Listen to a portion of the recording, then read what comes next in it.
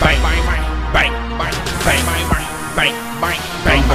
Alright, what's going on, guys? My name's Chopper. Now, today I'm going to talk to you guys about my main concerns for Infinite Warfare Zombies that's going to be coming out in the fall. Now, I could go into another video talking about all the nitty-gritty details that I'm concerned about for Infinite Warfare Zombies, but today I'm just going to focus on the main points and things that I kind of want to address before we actually get our hands on the game. A couple of days ago, we got this picture released for Infinite Warfare Zombies. Now, everybody's saying it looks cartoony and stuff, and you guys will recall back in the day, it was actually a couple of months ago, we got another kind of teaser for it, and it showed like a kind of like a movie roll, and it looked similar to this. It was like a movie film, and it looks like this is going to be set in the 1980s from what we can see. This is a very 1980s-esque looking artwork, and so is the other one. So from what we know, this is going to be set in the 1980s, which is interesting. A lot of people were, worried it's going to be set in the future. It's going to be like all this kind of like exo boosting or chain movement crap in zombies that we don't want. And I'm actually pretty happy they decided to go this route, not go too far into the future. Now, 1980s isn't like super like late past like in Treyarch Zombies. We're kind of focusing on World War I and World War II for most of the aspects here.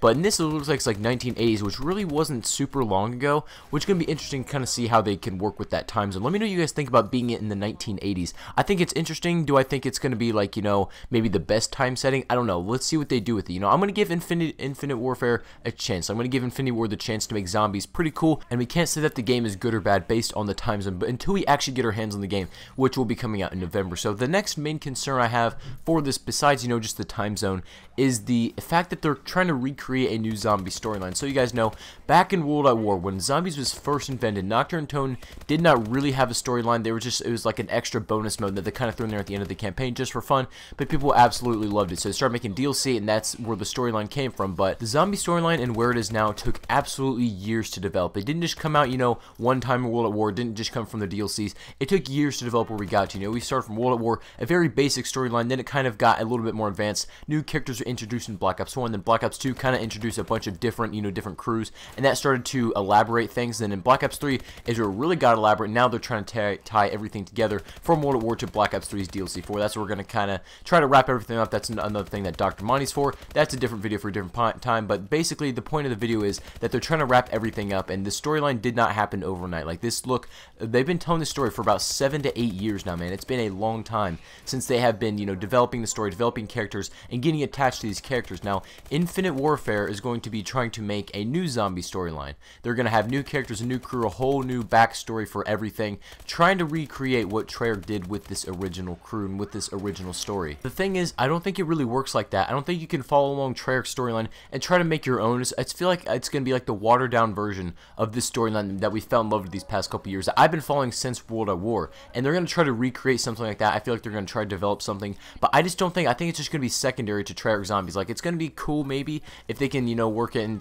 make it kind of sweet, but it's not going to be anything like Treyarch Zombies. It's not going to be as in-depth or elaborate. We have some crazy people over at Treyarch who put, their heart and soul into making the storyline, making elaborate different Easter eggs and everything like that. It's just, I don't think Infinite Warfare, I don't think Infinity Ward is able to compete with that. I really don't. So I think the storyline is going to be like a more watered down version of a attempt to be Treyarch. That's kind of what I would put it into words as. And that segues really well into my next point, which is there was a description for Infinite Warfare Zombies, and in this description it's that there is going to be Easter eggs for the players to find. But let's go ahead and think about this real quick. An Easter egg is something that the developers put into the game for the players' amusement. It's something hidden that we have to find ourselves, and they don't even come out and tell us at all. It's just something that we happen to stumble across, and it's for our amusement, right? That's what Easter eggs started out as back in World at War. You guys remember in Derice, when you shut that little concrete pillar in the back, and then those things came up, Samantha started talking, and you played the hide and seek game, right, with the teddy bears. That was an Easter egg. That was something hidden, and that was just kind of for our amusement. And then Easter eggs eventually developed into basically main quest lines, and I've talked about that in a different video, but I'm not really sure if I agree with that being called an Easter egg. But they said that there's going to be Easter eggs in the game, but I feel like that's wrong. If they come out and tell us there's Easter eggs, then they're no longer Easter eggs. That makes sense.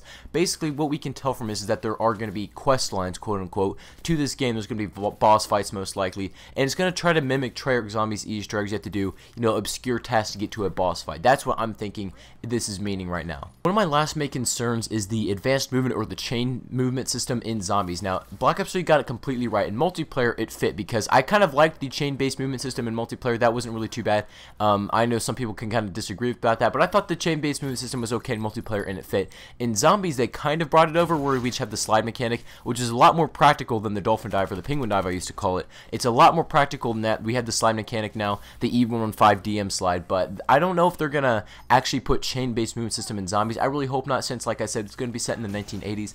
I really don't think that they would do anything. I hope it's gonna be a regular boots on the ground experience. That's really all I can say about that. We don't have really any gameplay details as of yet, which we should be getting updates soon, and I'll let you guys know about that for sure. I'll keep you guys updated and all that sort of stuff, but those are pretty much my main concerns. My last thing I just want to talk about is I just really hope it doesn't try to mimic Treyarch Zombies in terms of Easter eggs, gameplay mechanics, and whatnot. I know, Exo Zombies really did try to mimic it, but it was just kind of like a watered down version. There was a bunch of different weird names for the bonuses, like what was it? Max ammo was full reload, and then double points as multiplier. I really hope they don't do something like that. If you're gonna rip Treyarch Zombies, at least just go all out with it. Call max ammo, call double points, insta kill, the same name, and so on. Just keep everything the same if you're gonna rip Treyarch Zombies. If not, make your own thing and just make it unique. So those are my main concerns for Infinite Warfare Zombies. Now we're gonna see how it actually plays when we get it in November, and I will be playing a little bit early at COD XP, so I'll let you guys know exactly how it is. I'm very, very excited for it. Honestly, I want to see what they have, up their sleeve. I want to see what Infinity Ward has been working on for these past couple of years. So when the Infinite Warfare drops, like I said, guys, I will be live streaming it the day of, and we will be playing some zombies